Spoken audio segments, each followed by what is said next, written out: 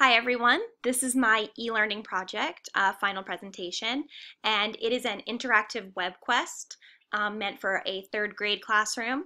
So it is an interactive Webquest primarily created for social studies, but it also has a lot of ELA incorporated into it. And so this is meant to give the students a interactive learning experience to not only learn about Native Americans, but to find out what it would have been like to be a Native American who was crossing over the land bridge into what is now the United States, and to sort of find a way to sustain yourself with your family, or maybe you have to go alone. And there's a very step-by-step setup process. So in the introduction, this is just sort of setting the stage for the students, telling them who they are, that they are a Native American, Siberian, because it wasn't America yet, and they decided that where they were, the environment was too harsh. So they are going to follow animal tracks and make their way toward new land. And so I'm sort of setting the scene here saying, you don't know what lies across, it's very scary, but you're going to be brave because this is what you have to do with your family. So then here's a map for the students to look at to start to think about what to do. What type of land are you going to choose to settle in, and why? So right now it's just sort of an exploratory phase of the Webquest. So this is something we would have already gone over in class. So the idea of these cultural regions are not new, but they're applying it to themselves. So as you can see at the bottom of each page, it's going to give the next step for the student so that nothing is hopefully confusing for them. So it'll say, please click here to continue to the task page. So this is the task, this is the project. So even though you're just a child, you've been given the important job of keeping a diary for your tribe. This is going to be the main assignment. So they will look to you to record their decisions, experiences, hardships, and of course your feelings throughout the entire journey. Your words will represent your tribe for thousands of years to come.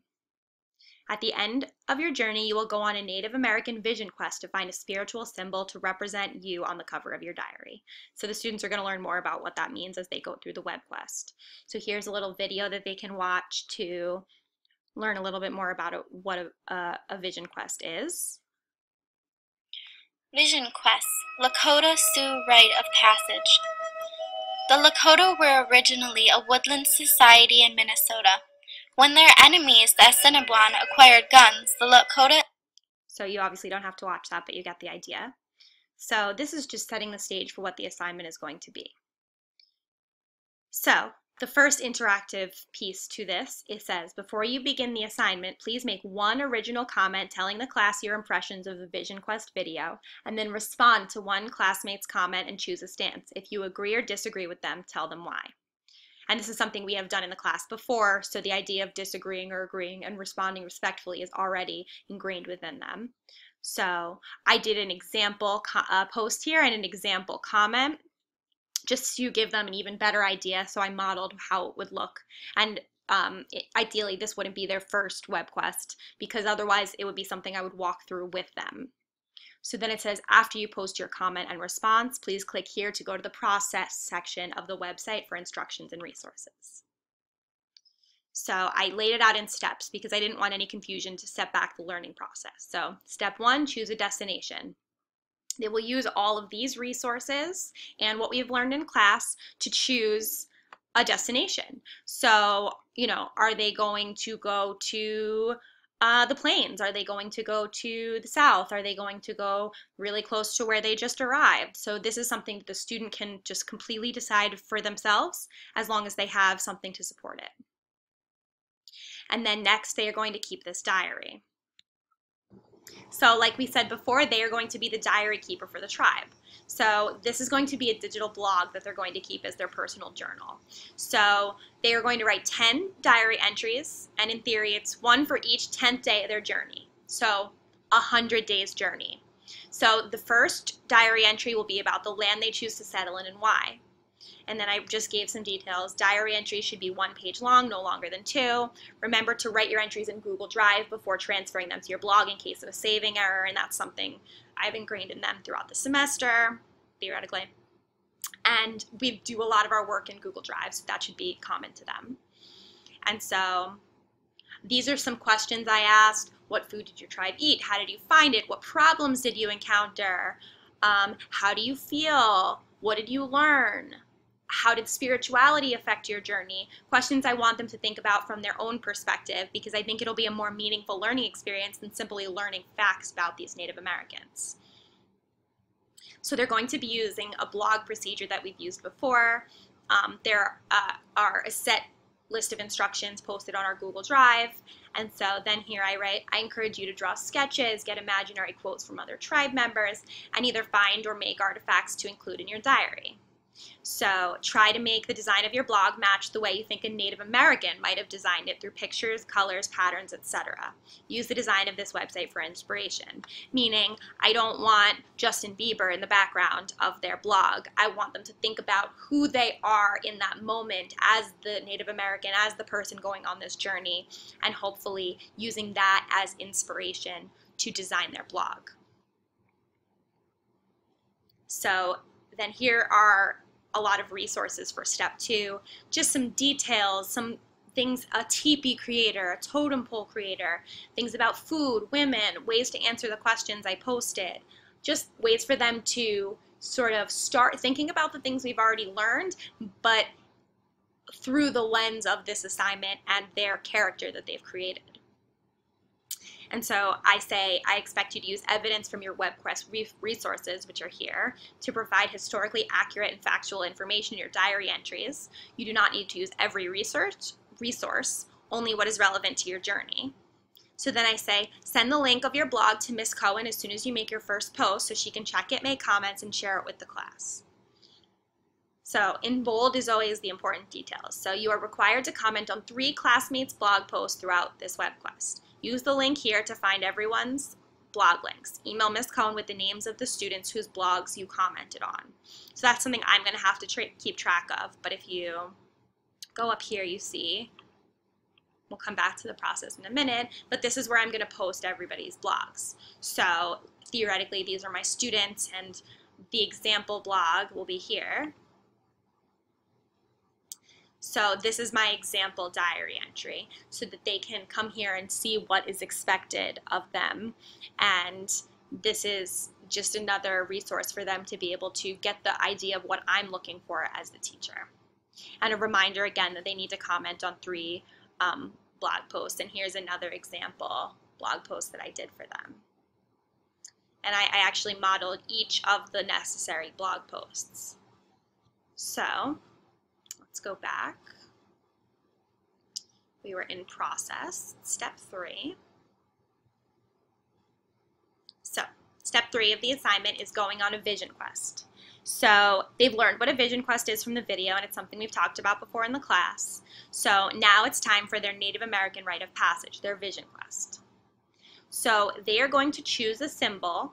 But for those of you who don't know what a vision quest is that when someone goes on a vision quest, typically it was a boy, but you know, for modern times, we're going to have everybody go on a vision quest, and they are going to find their own guardian spirit. So they go out all alone, without food or without water, and it's a very scary experience, sort of like a Native American bar mitzvah, let's call it that. And so they sort of wait until they see something to guide them. And that spirit, think of it as a spirit animal, right, is sort of going to sort of be what is within their soul, what is going to guide them to success and help them get back to their tribe. So I want all of the students to come up with a symbol that represents them.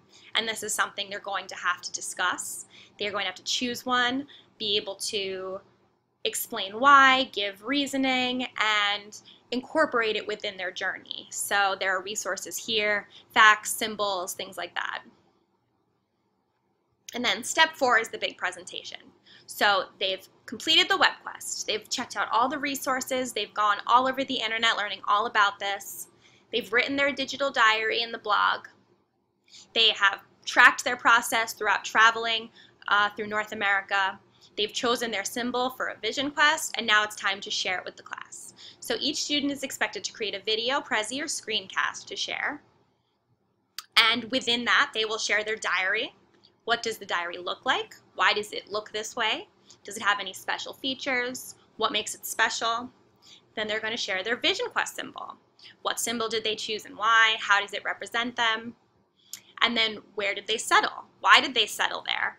And because there are 10 journal entries, I want them to choose the most important one.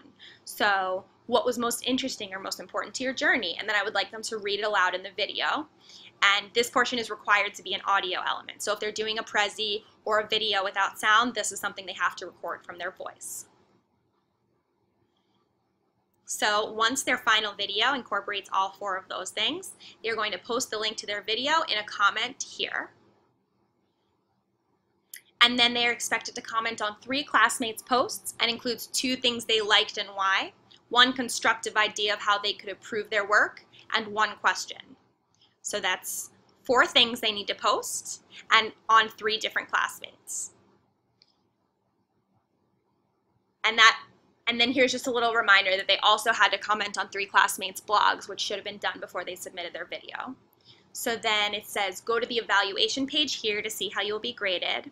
Self-evaluating and peer review is always recommended, which they should already know, that they should have showed this to a few classmates or friends just to see if there was simple spelling errors or things they could add and just to collaborate a little bit. So then this is the example of where I told them they would put their link, and we'll go to the evaluation page. So this is just a simple rubric. This is the rubric for the journal, the destination, and the presentation, and just gives them an idea of what I'm looking for as a teacher and what they need to do in order to get that 5, hopefully.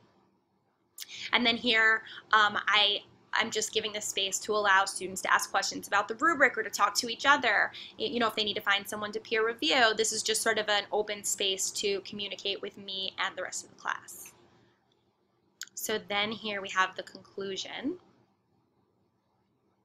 So at the end, just to wrap up the entire Webquest, I want them to choose 1 question to answer and place it in the comment below. Include your name and the question number. So they can choose one of these questions. And this is just sort of like the culminating, just check for understanding, because these are sort of very different, very vague questions, and so I'm really looking for some sort of connection to everything they've learned on the Webquest, and just to check to see who's actually been engaged throughout the process and who maybe has been just going through the motions, so I can reach out to them and see if there's a way that I can connect with them better. So that is the conclusion of the Webquest. Here again are the blogs like I showed before. And so if you want to go and actually see this, it's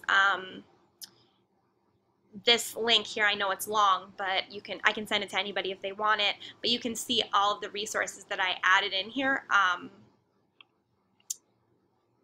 Need to go to the process page. All of these links are working links. So I actually went through and found, you know, all of the types of resources that students might want to use. Some are videos, so I tried to incorporate a lot of different learning styles. And welcome.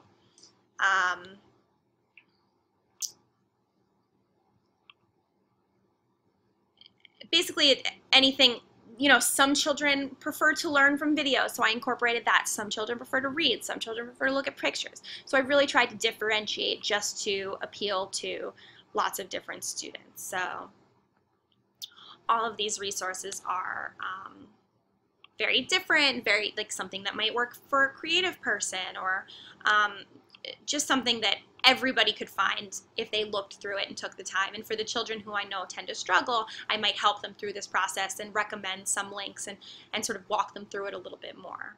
So I feel like I've really used a lot, if not most, of the things I've learned in this class about creating an e-environment, and I think that I'm really going to be able to apply it to my classroom. So thank you for watching, and thank you for a great class.